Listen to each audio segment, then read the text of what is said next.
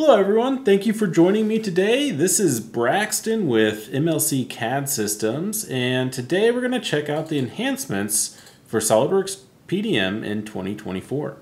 PDM has always been an excellent tool in helping us manage our revisions for our designs throughout our product's life cycle utilizing workflows. Workflows are also a great way to see where our design is at within our development process. Here we have our shock tower assembly currently pending approval for revision B. Now, as the reviewer for this change, I realized there was an opportunity for some cost-saving measures by removing some material.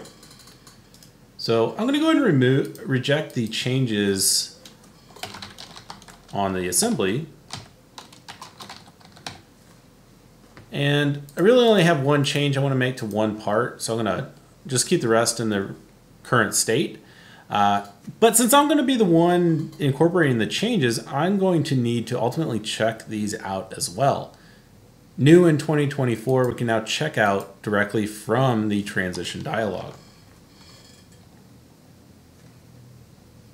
Assembly visualization has always been a great tool to help us visually see on our model, where mass may be centralized or materials applied to specific components.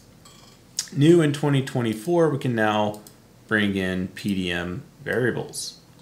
And this includes system as well as user-generated variables. As you can see here, I have revision and project name included.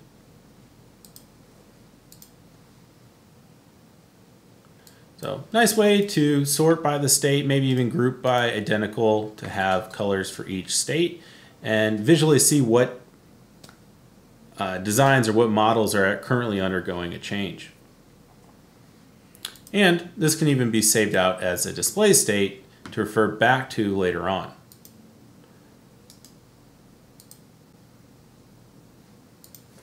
So I'm going to go ahead and bring in the design changes to reduce the material used on that component.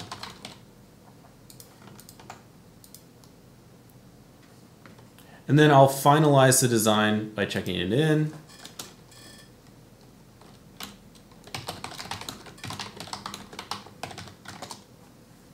And as a reviewer, I'm going to go ahead and provide my manager approval to release revision B. As we work in PDM, our actions are being monitored by the file history, and so we can always see when users check in a file or when revisions are being released. And now in 2024, we can see when files have been checked out by a user. If you are one that works with older versions of your files, you'll be happy to know that the version tab has been enhanced to include information about the latest version in the upper half, as well as information about the locally cached version in the lower half. Named bill of materials have also been enhanced to include hidden columns as deleted in the BOM comparison. And it's easier than ever to unhide hidden columns, as well as make changes to multiple rows with one command. User access permissions are now also maintained with the Contains and Where Used tabs, as well as the Treehouse view on these tabs. Web 2 in SOLIDWORKS PDM 2024 has also received some enhancements for the interface. We now switch to the grid view to help visually identify our designs. Additionally, the Contains and Where Used tab now include new icons to help indicate multi-body parts.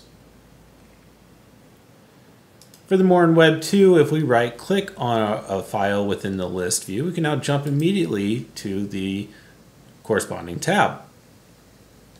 And finally, if you are one that works with older versions within Web 2, we now have the ability to download older versions.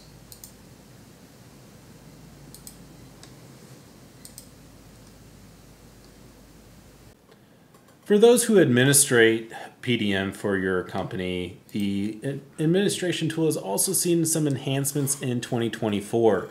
We can now see which vaults we are signed into by showing the username that we are logged in as next to the vault within the admin tool. The license node has been split into license usage and server list, and a corresponding administrative permission to update that license server is now included in the administrative permissions.